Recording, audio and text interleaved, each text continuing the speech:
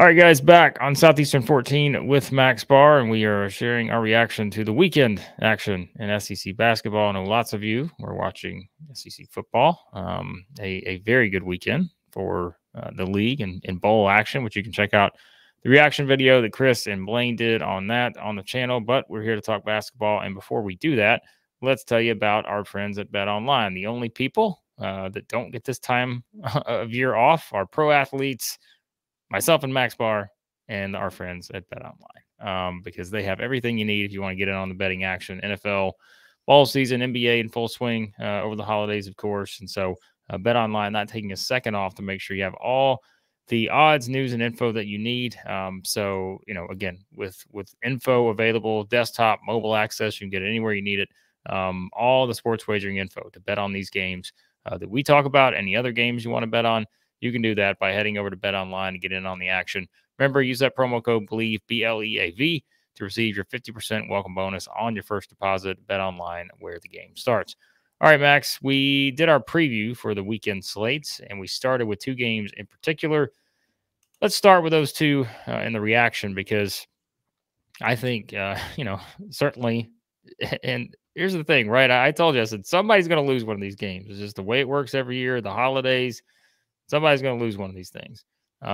They didn't. The SEC did very well in terms of taking care of their business against teams they should have taken care of business against. But there were two teams, Alabama, Arkansas. I think had a little bit tougher competition. Alabama, 101-56 over Liberty, a 45-point victory. And I think this sort of accentuated everything I've said about Alabama. They are the type of team. And remember, Liberty's not a bad team. Anybody can say what they want. I know they lost by 45. That's not a bad team. But the problem is when you play Alabama, this is what you get. You are going to get some games where they are just going to run people out of the gym based on how good they are offensively. And I think this hammered that home. Yes, they also played some good defense here, right? Their defensive numbers improved significantly after, holding a Liberty team that's been pretty efficient offensively, pretty good offensively, to just 56 points. But the difference, as always, to me, is just when Alabama gets going offensively, there's only so much you can do. And 14 of 28 from three, they get to the free throw line 20 times. They only turn it over 8 times against this Liberty defense, the pack line, all that. I mean, this is why I'm high on Alabama entering SEC play, is because you see what they're capable of when they go off. And I don't think this is the last time we're going to see Alabama just steamroll someone just because of how good they can be offensively. Blake, you've been all over Alabama lately. You've been saying, watch out for these guys. They're better than their record. And I think you kind of saw that come to fruition in this one. Guys, this Liberty team was picked preseason to win Conference USA. And Richie McKay has been there year after year with consistency, right? This is a very good program, and to just go in and just crush them like that is very impressive. This isn't just some some mid-major that you scrap on the schedule. This is a good team. If you watch the preview, we were, the spread was 9. This had all the makings of a sneaky game in the holidays that can come and bite you down the road. Nope. Not here. I mean, oh my gosh. Sometimes it's just your night. It was Latrell Wrightsell's night. 5 or 7 from 3. The guy was just unbelievable, on fire. But I'm more impressed with Aaron Estrada. Okay, and because a few videos ago, we were talking like Estrada just he looks like he doesn't really know what his role is right now in this offense. It was right after Sears had that crazy game against Purdue, and Estrada just kind of looked a little bit lost. Not in this one. 2 assists away from a triple-double. Add on 4 steals also. That's a huge confidence boost for Estrada coming into conference play. So, I mean, there's not a single bad thing you can say about this performance. Crushed the boards, shot the lights out. I mean, man, if Oates has this defense really turning the corner, Alabama's going to start catching up to what the analytics have them at here pretty soon. This was big. Yeah, the analytics love them. They're top 5 in KenPom right now. Again, with 5 losses. Like, I have to believe that is It's the That's quickest gotta ever be. for 5 losses. I was gonna say it's gotta be. Like there's no chance I can see elsewhere. So again, I would just keep that in mind with Alabama. Everybody can point to the loss column and say they have 5, but I'm just telling you that it would not be surprising to see this team win the SEC potentially, and get out of SEC play with fewer than 5 losses. I think that is a realistic possibility just based on how they play. If everything's going well offensively, defensively, they're getting better. They're still not going to be perfect. And so maybe that winds up being the difference in some of these games because, looking at their schedule, they played Tennessee twice. They play Auburn twice. Trying to see who else. They played Florida twice, Mississippi State twice. You only get Kentucky once. You only get Arkansas once. So, yeah, just kind of going through this, they get A&M once. So I don't think it's a terrible setup in terms of the schedule necessarily. So we'll see what happens with Alabama, but a huge win over Liberty in that one. All right, speaking of Arkansas, those two teams will meet the regular season finale for both on March the 9th. But Arkansas gets a much-needed 106-90 win over UNC Wilmington. That's 3 in a row for the Hogs now. But this one, to me, Max, felt a little bit more like Arkansas. This felt a little bit more like the team that, we wanted to see. And it's one of those things where, as we said, it's just a matter of seeing different guys step up and make plays. Well, what do you know? Keon Minifield comes in, scores 32 points here. So his third game he's played for the team this season. 2 points, 11 points, now 32. Just an outburst, gets to the free throw line 17 times in this game. But the bigger story, I thought, beyond that, I mean, that's the big story. But Arkansas only turns the ball over 8 times. Their guard play looked very good. Devo, 6 assists, 1 turnover. 5 guys in double figures with Jalen Graham coming off the bench and scoring 16, which I feel like we've said it's one of those things where you're going to get these kind of games from Jalen Graham. You may not get it every single game, but you see his minutes have been more consistent recently. So clearly Muss is trying some things there and feeling like there's maybe a confidence in what he can do. Everybody else, it was kind of all over the place, right? I mean, Battle plays 7 minutes in this game. Muss played essentially, he kind of went with 5 guys. Really, if you really look at it, when you watch this game play out, everybody else got their minutes, but Ellis got 10. Everybody else, Jalen Graham, Tremont Mark, Trevin Brazile, Minifield, Davis, all go 24 or more minutes, with Davis, Minifield, Brazile all going 33 or more minutes. So, this is somewhat similar to what we've seen in years past, where, last year, if you looked at the stats, I don't remember who exactly it was, but it was you had the 3. If you look at the top 5-10 minutes guys in the SEC, there were 3 Arkansas guys in the top 5 because you had 3 guys playing 35 or more minutes. I think it was Davis. I've got to look this up. Black. It's going to bother me. Black, and was it Ricky Council? Had to be Ricky Council, right? So yeah, so it's just one of those things where I don't know. As we said, you remember UNC Wilmington beat Kentucky. This felt like a pretty good Arkansas performance here. I'm not saying they fixed everything, but I really liked what I saw from the Hogs in this game. And I think we may have said this too. They get to the free throw line 43 times in this game. This was a vintage SEC basketball game where you had 77 free throws shot between these two teams. You're going to see more of that in SEC play, I'm telling you. Yeah, I was just going to bring that up. Watching this game, the free throws were ridiculous. But, hey, let's start with the positives. Big win, right? Needed this coming in. I'm impressed by Wilmington. They play 9 guys, and none of them are taller than, I think they got 1 guy above 6'7", maybe. And they fight, man. They fight. So, good win nonetheless. But we said in the preview, we said Devo Davis and his offense has kind of just been non-existent. And then boom, he has his best offensive night of the year, 3 threes. And when you're making shots, you're just playing harder, 6 assists, 3 steals, and only 1 turnover. That's exactly the game. That's what you need from Devo Davis. Just here on out. This is the type of game you need from him. There's a little bit of, concern over the defense. You let up 90, you let up 15 offensive rebounds. So, still some stuff to clean up. But hey, you needed this win and you got it. That's first and foremost. Just like moving forward with this Arkansas team, I don't know how to break them down and analyze them because I don't know who's getting minutes. No, Back-to-back games under 5 minutes for Davenport. Lawson gets 9 minutes after last game. He got 25 minutes. Jalen Graham has his season high of 27 after his previous season high was 16 minutes. I have no clue who's going to be out there on the floor for Arkansas game to game. But I'll tell you what, one person that is going to be out there is Menafield, because I think we were talking a few weeks ago about how we think Layden Blocker has started to take the point guard position away from L. Ellis. Well, I think it's squared away now. You got your point guard for the rest of the season here in Keon Menafield. So step in the right direction. I'll say that, Blake.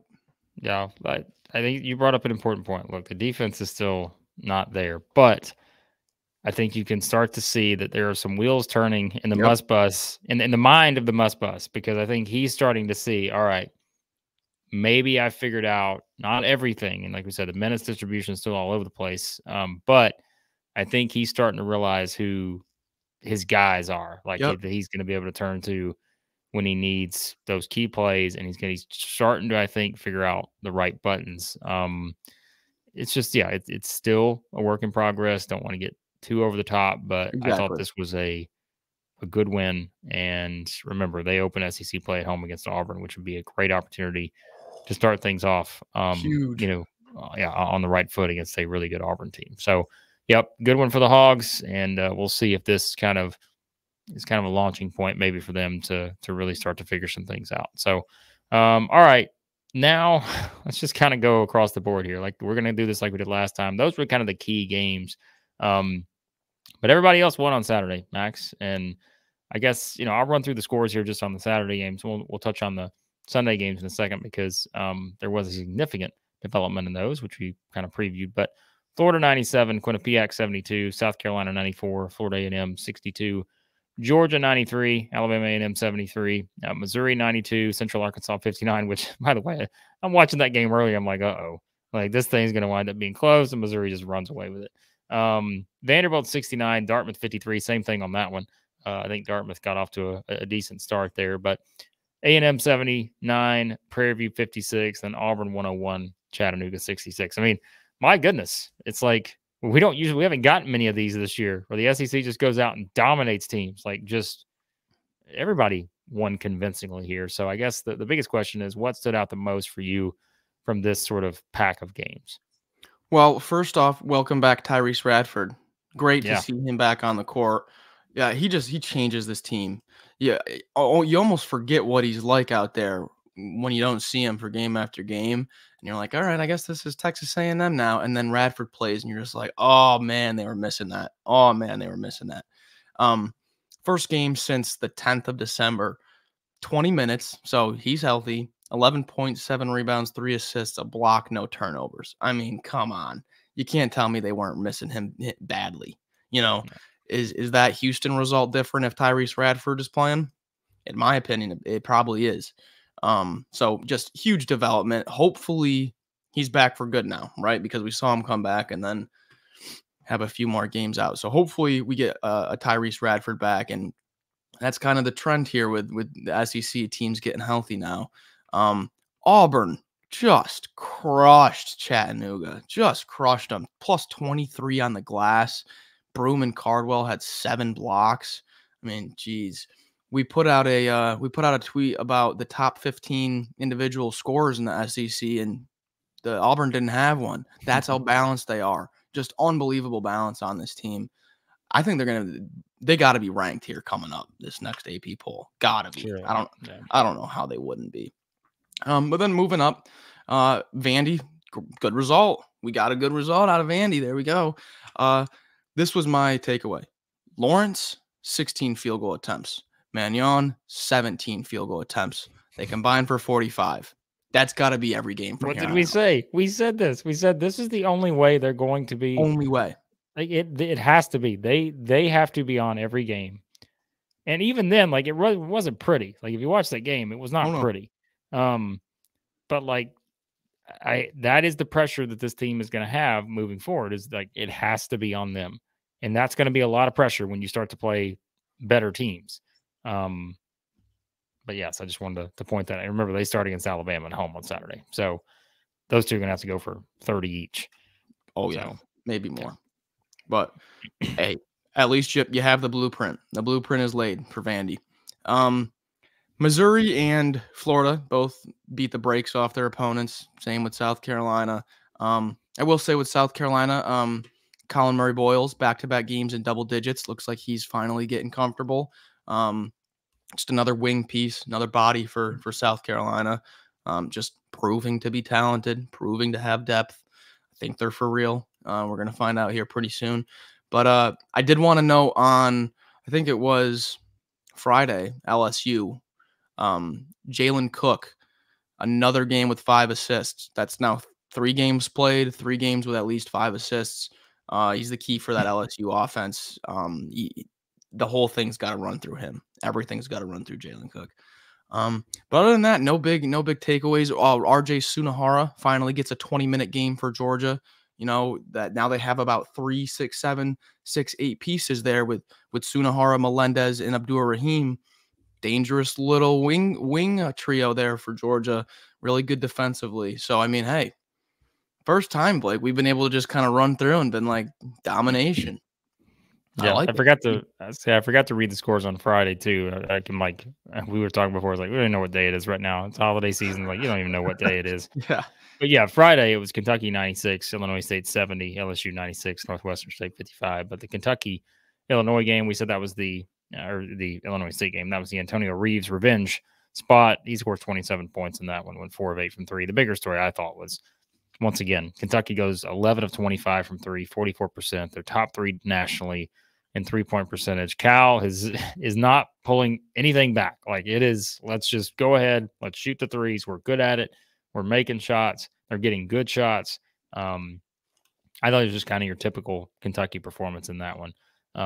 Yeah, which again, not a lot to know. That's a good thing because, you know, it's like when you don't have a lot to know, that means you're doing what you're supposed to do. And Kentucky did that against Illinois State. But yeah, I mean, I guess on Saturday, the only thing for me, you brought up the Vanderbilt point, which I was going to bring up again. Like that's exactly what we said going in. We said it's just going to be those 2 guys are going to have to take over in games, and we'll see if that's good enough. You know, if that's enough to be able to win games in SEC play, because it's, you know, a little easier to do when you're playing teams that you should do that against. Yeah, I mean, South Carolina getting more of a depth, I think helps because we talked about them. Like I've kind of talked about their big 4, which is probably unfair. I mean, there are more guys that are contributing, but we just focus in on those guys. Right. Having a little more depth in SEC play where you are going to have 77 free throw type games. You need that in SEC play. You do need, I mean, yeah, depth can't be undervalued in this league because I do think it's a situation where you're going to have, you know, fouling as usual. So, and lots of foul calls. So, yeah, I mean, Auburn, we mentioned it. I mean, it's like, a lot of people have been saying, well, Auburn's not really played, you know, a tough schedule to this point. Comparing it to an Alabama or something like that, sure, it's not. But I said it before, like they are just dominating their opponents. It doesn't matter kind of who they're playing right now. They are just taking it to them. And that's what you want to see. And remember, they've got the extra non-conference game coming up on Tuesday. They're going to play Penn before they open at Arkansas. So, yeah, I thought that was, you know, another takeaway. So good day for the SEC. You know, like I said, Missouri turned it on after that was I think it was a 3-point game with 5 minutes left in the first half, and they turned it on from there. So a lot of what you want to see from the SEC and Florida. Once again, I go through everybody here. I mean, Florida scoring 97, looking like the Florida team. I think that we knew they could be. A lot of balance, a lot of scoring possibilities with this team. So yeah, I really liked what I saw from the Gators too, minus the free throw shooting. I think they like 17 of 29. They're just a bad free throw shooting team, and that could be an issue in some games this season. So they're going to need to at least improve a little bit there. So, all right, we'll quickly run through the Sunday games because there weren't many of them, as we said, only 2. But it was the Mississippi schools in action. Mississippi State 85, Bethune-Cookman 62, and then Ole Miss 95, Bryant 78. So Ole Miss stays unbeaten, Max. But I'm sorry for Ole Miss. The bigger story, the other Mississippi team in this one, Mississippi State, not just getting the win, but our guy, Tolu Smith, officially back in action, plays 19 minutes. What does this guy do? What does this guy do in 19 minutes? I know it's within, but come on, He's a Max. monster. He's a 16 monster. points, 9 rebounds. He's a monster. 5 of 5, 6 of 7 from the free throw line. Doesn't miss. I was like, my brother's watching Red Zone, and I'm like, turn it off right now. Tolu Smith's about to go on the court. Turn the channel right now. This guy just changes things for this team. Just changes things. And I know that take nothing away from Keshawn Murphy and Jimmy Bell Jr. Very good, but Chris Jan said after the game, he said, I was surprised. He said the new guys just knew, get the ball to Tolu. They just knew, just get it to him. I mean, this is what we wanted to see. And Jan's also said, he said that Southern loss is not going to define this team. They know everyone's talking about that game still all the way back on December 3rd. They know. And I like how you get Tolu Smith, no restrictions, right? No minutes restriction, full go at practice. They've been waiting to get him in for weeks now. And you get him that little confidence boost game right before conference play, and then you hit the ground running. It's a great situation to have in Mississippi State right now. Yep, I think so too. And again, that's a team that I don't think is probably getting enough love at this point. There's one point Mississippi State fans were unhappy where we had them in the power rankings, but that was several weeks ago. And I just think now, and like we said, we learn a lot more about this team with the first half of their SEC schedule for a second year in a row. It's just a brutal opening slate. I think they'll fare much better than 1-7 like they did last year. But yeah, so I a lot of upward momentum with this team right now, getting their best player back on the floor and just seeing how everyone else has kind of benefited, and having to step into different roles. And now that you get him back, everyone kind of adjusts. And yeah, I think they're in a pretty interesting spot. Like I said, remember the first 4 SEC games at South Carolina, home against Tennessee, home against Alabama, at Kentucky. Like that is a tough 4-game stretch to start SEC play. And then from there, you got the Vanderbilt game, sandwich in the middle at home, at Florida, home against Bama, at Ole Miss, at Alabama. So, yeah, not easy for the Bulldogs. All right, anything on the Rebels? I mean, just the usual. I mean, look, so, hey, since I said Ole Miss is going to win every game by 10 points or fewer, all they've done is gone out and win every game since then by like 17 or more. So they're figuring it out. I mean, Bryant's not a bad squad. They beat FAU, Yeah. and they've got Timberlake and some good wings there. But Ole Miss right now with this 8-man rotation that they've kind of solidified, they're just kind of finding their mold. Musa Cisse, I think, had 4 blocks in like 15 minutes. And I was watching the game, and the commentator said, like, geez, I don't know how many teams in the country can rotate top 5 shot blockers for top 5 shot blockers, both 7 foot plus. And you're starting to see them get comfortable with that rotation. I'm not going to put too much weight into it. It was Bryant at home. You got the biggest game of the season to date here, going to Knoxville on Saturday. We're going to learn pretty much everything we need to learn in that one. Yeah. Could you have ever, if before the season, I could have given you 1,000 tries? Well, I don't know. Maybe that's too many. Ever imagine that the final 3 teams that would be unbeaten in college basketball would be Houston, James Madison, and Ole Miss? Just wild, isn't it? Houston, you could have guessed, but just Houston wild. Could have guessed, but I mean, the others. I mean, I had James Madison wasn't even on my radar, and I was probably highest on Ole Miss out of anybody in the country, and I still would have said, yeah, they'll probably drop 1 or 2 here in the non-conference. New team getting going, but hey, I may lose to Memphis basketball or something like that, and yeah, hadn't happened. So it's just interesting to think about. But yeah, big game. I'm telling you, I was discussing this with Hoops Southbound, which I know did a great job on YouTube. You've been on the show with David and Maddie there, but so I did the show with them, which I think comes out today actually. I said, like, it's so interesting how the first slate of SEC games is set up, because it is like a great prove it opportunity for multiple teams. Like, prove that what you've done to this point, you're for real, right? South Carolina hosts Mississippi State. Like, Mississippi State's got their best player back. South Carolina in a spot at home. Prove it. Like, prove that you're what you are, right? it's the Arkansas-Auburn game is interesting for a lot of reasons. Auburn, you go on the road and prove that everybody's talked about your schedule and all this and blah, blah, blah. You're playing an Arkansas team that, quite frankly, you've been better than for most of the season right now, and you get to go on the road and try to do that. Or Arkansas can prove it the other way and say, all right, we're figuring some things out. We're going to beat this Auburn team that's red hot.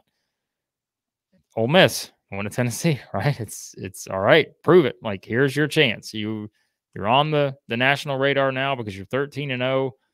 Now you got to go play the team that's probably the hardest team to play, just in terms of their style and the way they play defense and those kind of things.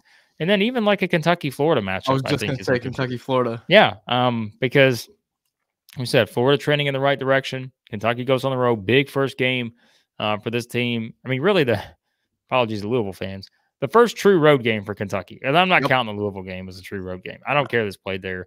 This is a little different than traditionally it has been. So, a lot at stake there. Even, I mean, really, the only two games I just can't really find much for: Alabama at Vanderbilt, A&M hosting LSU, Georgia at Missouri too, because Georgia's a team, like we said, Georgia has won a lot of games here in a row, and Missouri has had their issues. So it's kind of a big one for both teams too. So we're going to preview all these games. We're going to make our picks, but man, this is an interesting setup for slate number 1 in SEC play. And that Georgia-Missouri game is extra interesting because those two teams, if you look at the analytics or power rankings, they've kind of been just notched up right next to each other for the whole non-conference. And that's kind of like a separation game, who's going to bump up above and who's going to sit back down on the bottom to start conference play. So that's a big game too. Yep, it is. And again, we will preview it all. We'll make our picks. The picks officially begin now. Like, we've had fun making our picks in conference play. We're keeping records now. We're going to start keeping up, picking every SEC game this season. So we'll have fun with that. And again, if you want everything we're going to be doing SEC basketball-wise in conference play, hit that subscribe button, hit the like button as well. Check out all of our SEC football stuff, all of our bowl reaction. Of course, we've got college football playoff, Alabama, Michigan. We'll have thoughts on that as well. So check out everything on the channel and be sure to hit that subscribe button. So we thank you guys, as always, for watching, and we'll talk to you again here soon at Southeastern 14, presented by Bet Online.